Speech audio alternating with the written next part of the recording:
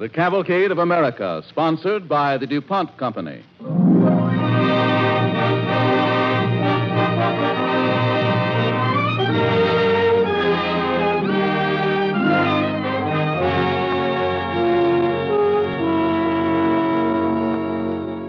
Tonight, Charles Lawton stars in Grandpa and the Statue, a warm human story of the most famous pin-up girl in the world, on the Cavalcade of America, sponsored by the DuPont Company, maker of better things for better living through chemistry. Better things that include DuPont nylon, DuPont cellophane, DuPont plastics. The soldiers coming back from overseas strain their eyes through the mists of New York Harbor, and then their eyes light up when they see her. She's a handsome, statuesque lady whose figure is still beautiful, although this year she is celebrating her 59th birthday. She's the Statue of Liberty, and tonight's cavalcade play is written about her and a crusty old gent from Brooklyn named Monahan, who learned to love her. Charles Lawton is our star tonight in another of the roles that have made him one of our favorites. The DuPont Cavalcade presents Charles Lawton as Monahan in Grandpa and the Statue.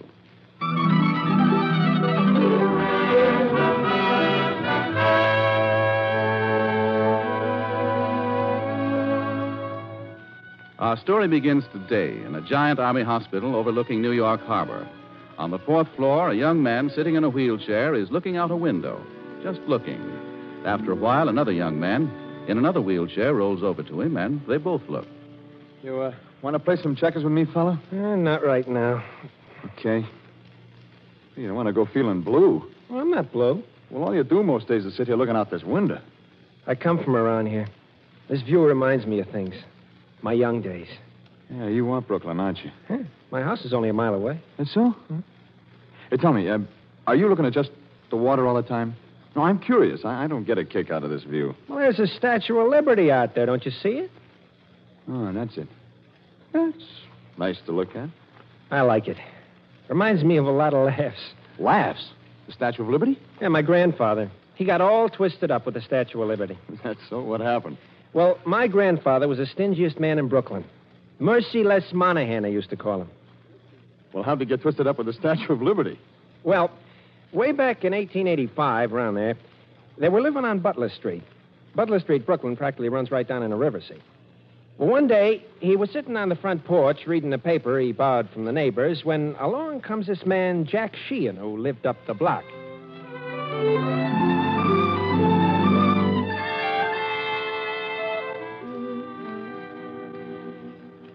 Good afternoon to you, Monahan. How are you, Sheehan? How are you? Fair.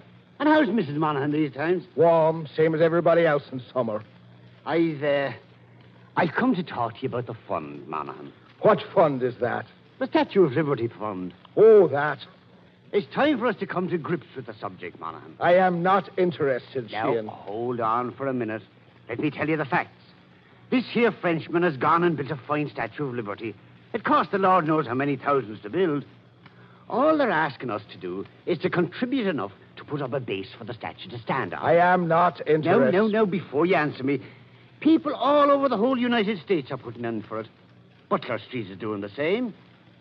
We'd like to hang up a flag on the street corner saying, Butler Street, Brooklyn, is 100% behind the Statue of Liberty. And Butler Street is 100% subscribed, except for you. Now, will you give us a dime, Monahan? 1 dime and we can put up the flag? I am not throwing my good money away for something I don't even know exists. Now, what do you mean by that? Have you seen this statue? No, but it's in a warehouse. And as soon as we get the money to build the pedestal, we'll take it and put it up on that island in the river. And all the boats coming from the old country will see it there. And it'll raise the hearts of the poor immigrants to see such a fine sight on the first look at the country. And how do I know that it's in this warehouse at all? You read your paper, don't you? It's been in all the papers for the past year. The papers? Last year I read in the paper that they were about to pave Butler Street and take out all the holes. Would you turn around and look at Butler Street, Mr. Sheehan? All right, I'll do this. I'll show you the statue. Will you give me a dime, then? Well, I am not saying that I would, and I am not saying that I would not. But I'd be more likely to if I saw the thing as large as life. I would. All right, then. I'll take you to the warehouse. Come along.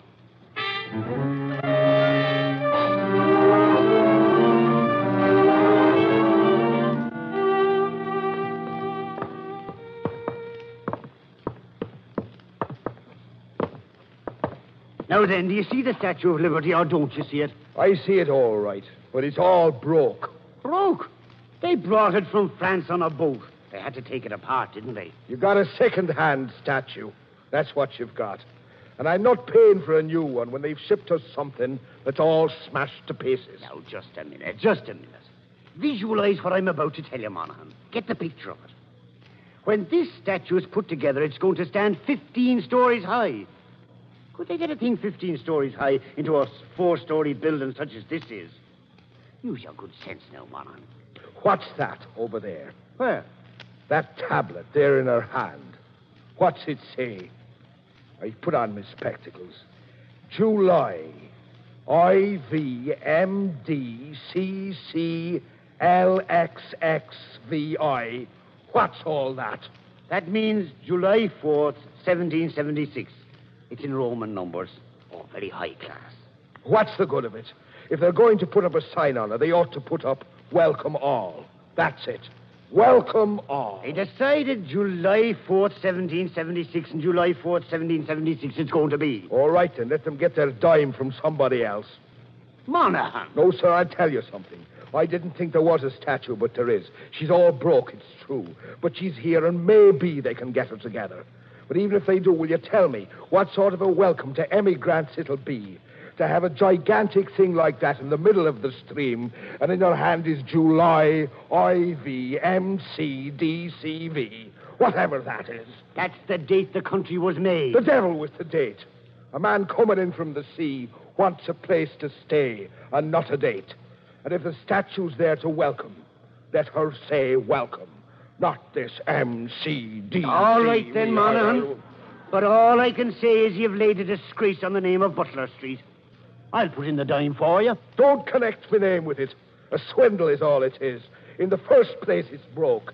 And in the second place, if they do put it up, it'll come down with a first high wind that strikes it. The engineers say it'll last forever. And I say it'll topple into the river in a high wind. Would you look at the inside of her? She's all hollow. I've heard everything now, Monaghan. Just about everything. Goodbye. What do you mean, goodbye? How am I to get back to Butler Street from here? You've got legs to walk. I'll remind you that I come on the trolley. And I'll remind you that I paid your fare. And I'm not repeating the kindness. Sheehan, you've stranded me.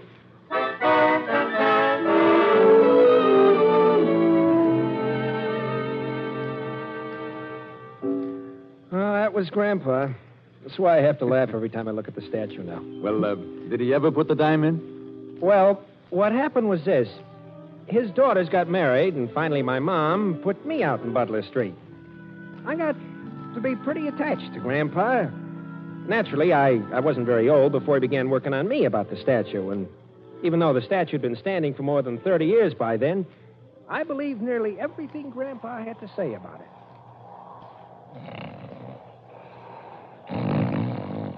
Grandpa, wake up. What are you doing up? Listen.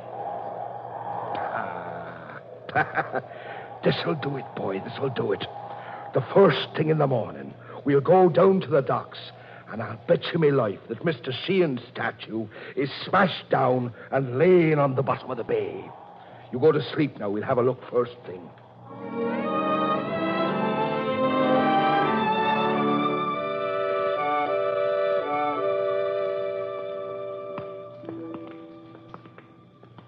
If it fell down, all the people will have to get their dimes back, won't they, Grandpa?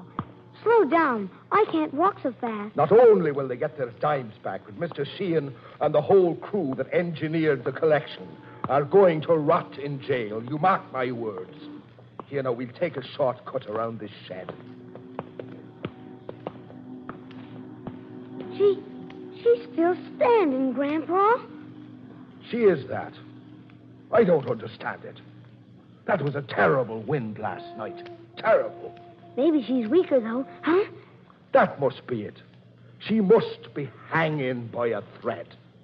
Of course. That's why they put her out there in the water, so that when she does fall down, she won't be flattening out a lot of poor, innocent people. Do you feel that? The wind.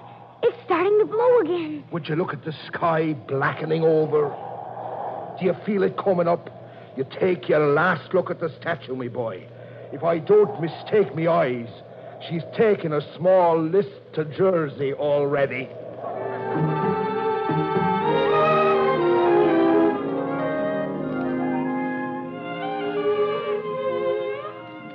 Well, it was getting kind of embarrassing for me on the block. I kept promising the other kids that when the next wind came, the statue would come down. We even had a game. 4 or 5 kids would stand in a semicircle around one kid who was a statue. The statue kid had to stand on his heels and look right into our eyes. Then we'd all take a deep breath and blow in his face. He'd fall down like a stick of wood. Well, they all believed me and Grandpa until one day. We were standing around throwing rocks at an old milk can. Hey, what you doing? What do we look like we're doing? I'm going someplace tomorrow. I know, church. Watch out, I'm throwing. I mean after church. Where? My old man's taking me out on the Statue of Liberty boat. You're not going up in the statue, though, are you? Sure, that's where we're going. But you're liable to get killed. Suppose there's a high wind tomorrow. My old man says that statue couldn't fall down if all the wind in the world and John L. Sullivan hit it at the same time. Is that so? Yeah, that's so. My old man says that the only reason your grandpa's saying it's going to fall down is because he's ashamed he didn't put a diamond for the pedestal. Is that so? Yeah, that's so. Well, you tell your old man that if he gets killed tomorrow, not to come around my grandpa and say he didn't warn him. Hey, George. What? Would your old man take me along? Oh, ask him. Maybe he will. Are you crazy, Jack? Ask him if he'll take me, too, will you, George? Mike, what's the matter with you? Me, too, George. I'll ask my mom for the dough. Joe, didn't you hear what Grandpa said? I don't really believe that anymore. You don't believe Me neither. I don't really think your grandpa knows what he's talking about. You don't, huh? Okay. I just hope that wind blows tomorrow. Boy, I just hope that wind blows.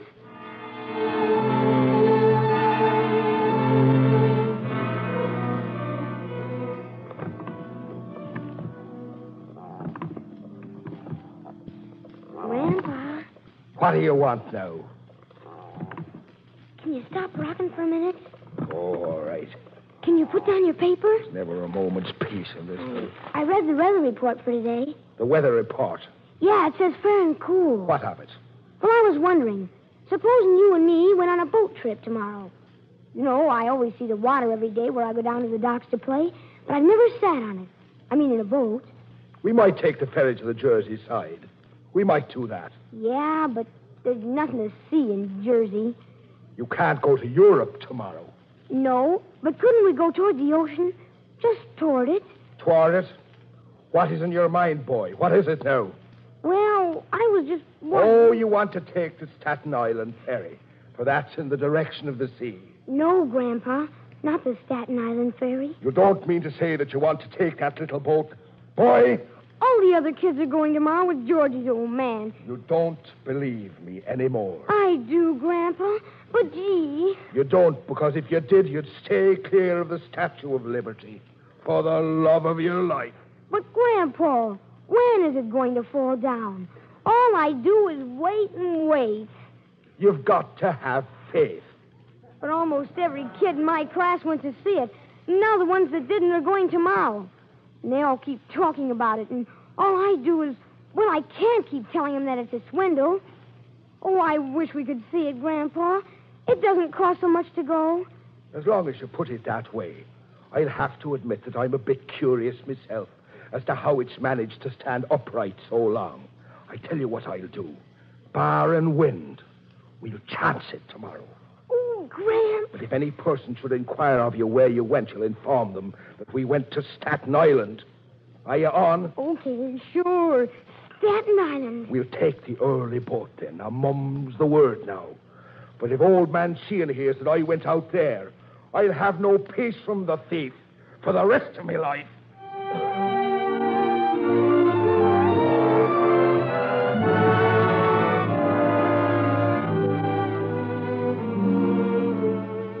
You're listening to Charles Lawton as Monahan in Grandpa and the Statue on the Cavalcade of America, sponsor of better things for better living through chemistry.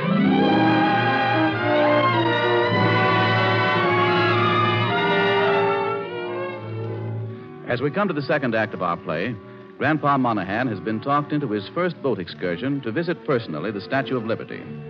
but he still clings to his belief that the slightest blow will topple her over. Gee, it's nice riding out on the boat, ain't it, Grandpa? I never said there was anything wrong with the boat. The boat's all right. Are you sure that Georgie's father is taking the kids in the afternoon? Yeah, that's when they're going. Gee, look at those two seagulls. Look at them swoop. Hey, they caught a fish. What I can't understand is what all these people see in that statue that'll keep a boat like this full, making the trip year in and year out. To hear the newspapers talk, if the statue was gone, we'd be at war with the nation that stole her the following morning early. All it is a big pile of French copper. The teacher says it shows we got liberty. If you've got liberty, you don't need a statue to tell you that you've got it. And if you've not got liberty, a statue's going to do no good telling you that you've got it. It was a criminal waste of the people's money. And to prove me point, I'll ask this fella sitting right over there what he sees in it. You'll see what a madness the whole thing was. Mister... Huh? I beg your pardon, I'm strange here. Could you tell me why you're going to the Statue of Liberty? Me? Well, I'll tell you. I always wanted to take an ocean voyage. This is a pretty big boat, so on Sundays, sometimes I take the trip. Better than nothing. Thank you. So much for the great meaning of that statue, me boy. We'll talk to this lady standing at the rail. Young lady, if you'll pardon the curiosity of an old man, could you tell me in a few good words what it is about that statue that brings you out here? What statue? Why, the Statue of Liberty, up ahead. We're coming up to it. Statue of Liberty? Is this a Statue of Liberty boat? Well, what did you think it was? Oh, my. I'm supposed to be on the Staten Island ferry. Where's the ticket man? Ticket man! Where's the ticket man? Gee whiz. Nobody seems to want to see the statue. Just to clinch me argument, let's talk to this fellow on the bench here. Would you tell me, sir, please, why you're going to see the statue? Why, I can tell you in one word. 4 days, I haven't had a minute's peace. My kids are screaming. My wife is yelling. Upstairs, they play the piano all day long. Why, the only place I can find is quiet's the statue. Every Sunday, I beat it out to the island and sit next to her. Why, that statue's my sweetheart, because she don't talk. I guess you were right, Grandpa. Nobody seems to think it means anything. Not only doesn't mean anything, but if they'd used the money to build an honest rooming house on that island, the immigrants would have a place to spend the night. Statue of Liberty, please keep your seats while the boat is docking. Statue of Liberty. Look down there, Graham. There's a peanut stand. Can I have some? I feel the wind coming up. I don't think we dare take the time.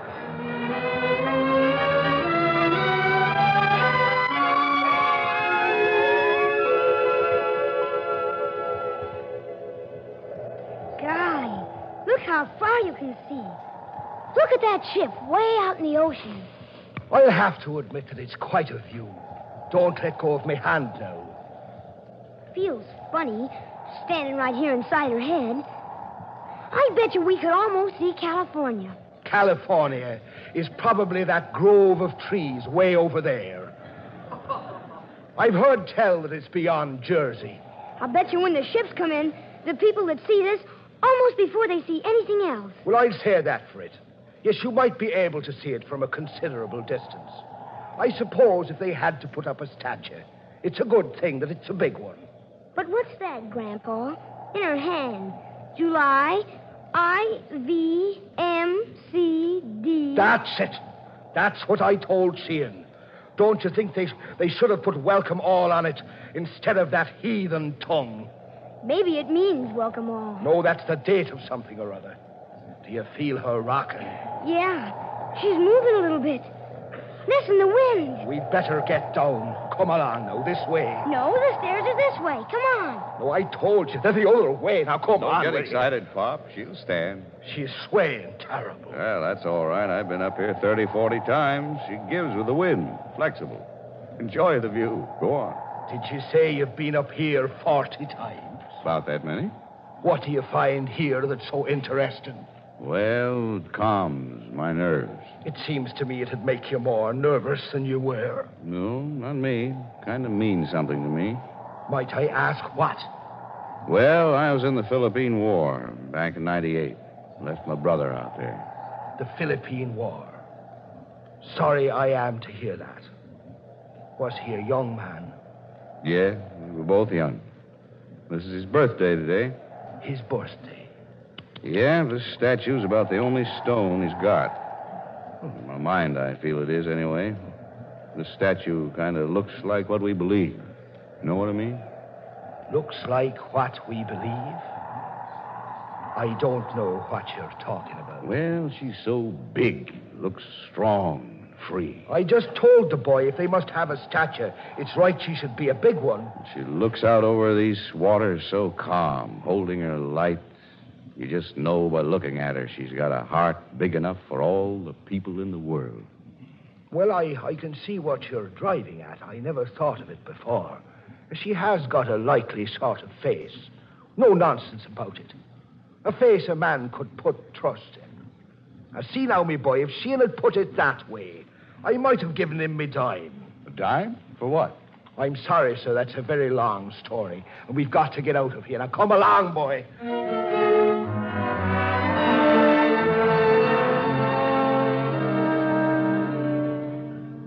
Now, hurry now. I want to get out of here. I feel terrible. I do, boy. That Sheehan, that fool. If he'd had a tongue in his head like that, gentleman, you'd think that he... What does this say? That? Well, that's just a tablet, I suppose. I'll try to look at it with my spectacles on. Now, just a minute. To the best of my belief, that's a poem. Give me your tired, your poor, your huddled masses, yearning to breathe free, the wretched refuse of your teeming shore. Send these, the homeless, tempest-tossed, to me. I lift my lamp beside the golden door. Oh, dear me. It had welcome all on it all the time. Why didn't that fool Sheehan tell me? I'd have given him a quarter. Boy, will you go over there and here's a nickel. Go buy yourself a bag of these peanuts. Grant! Go on now. I want to study this a minute. And be sure the man gives you full count. I'll be right back. Give me your tired, your poor, your huddled masses, yearning to breathe free, the wretched refuse of your teeming shore.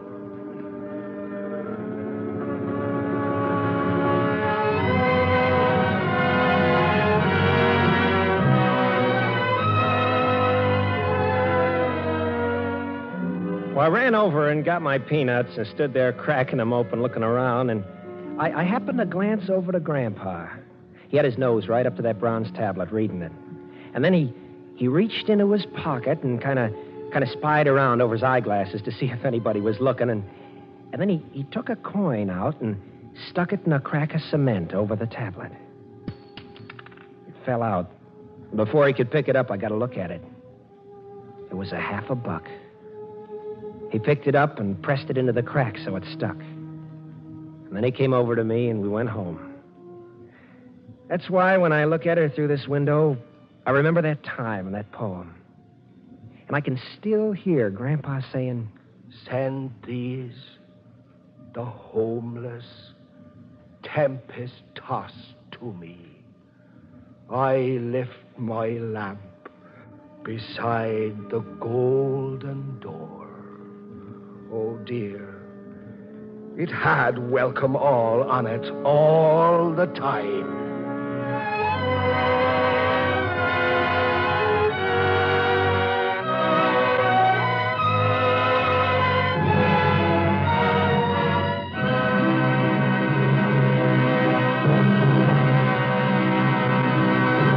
Our thanks to you, Charles Lawton, and to all the other members of tonight's DuPont Cavalcade cast.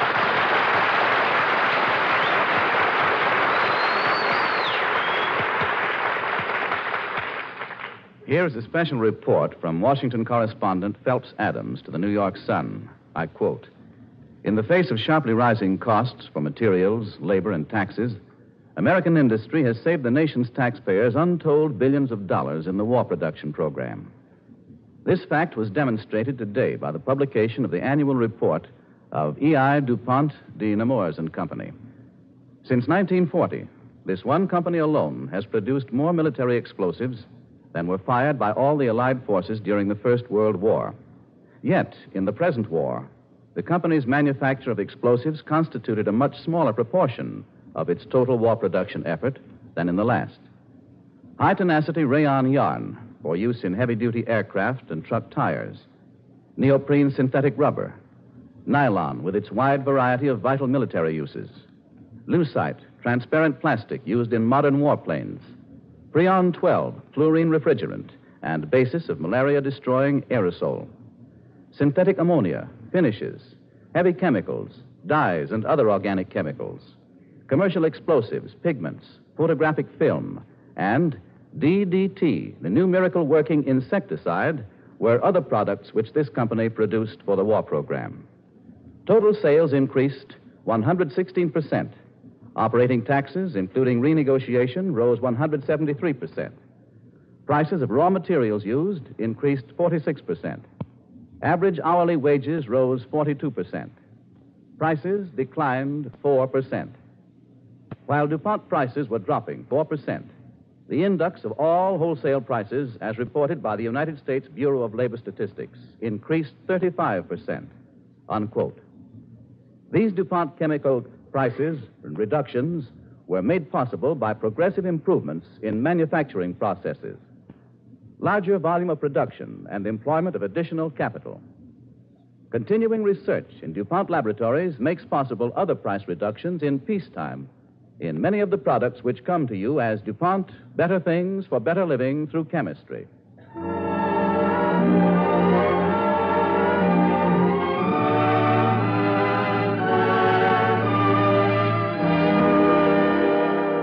Ladies and gentlemen, a great honor has been conferred upon our DuPont Cavalcade program.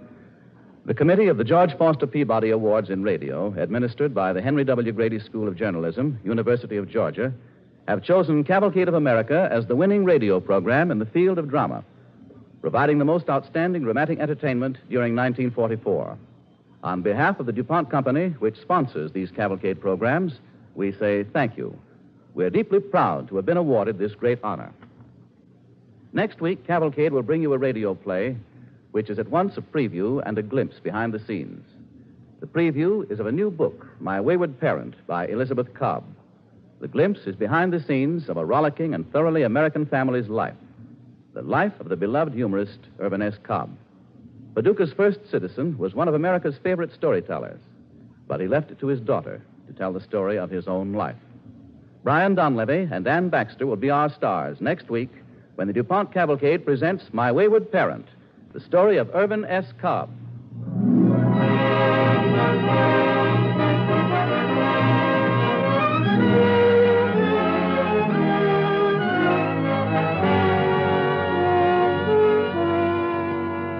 Charles Lawton, star of tonight's DuPont Cavalcade, appeared through the courtesy of Benedict Bogus Productions, producers of Captain Kidd, in which Mr. Lawton is starred.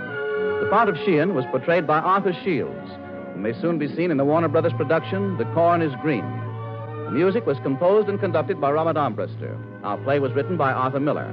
This is Gain Whitman inviting you to listen next week to My Wayward Parent, starring Brian Donlevy and Ann Baxter on The Cavalcade of America, brought to you by the DuPont Company of Wilmington, Delaware.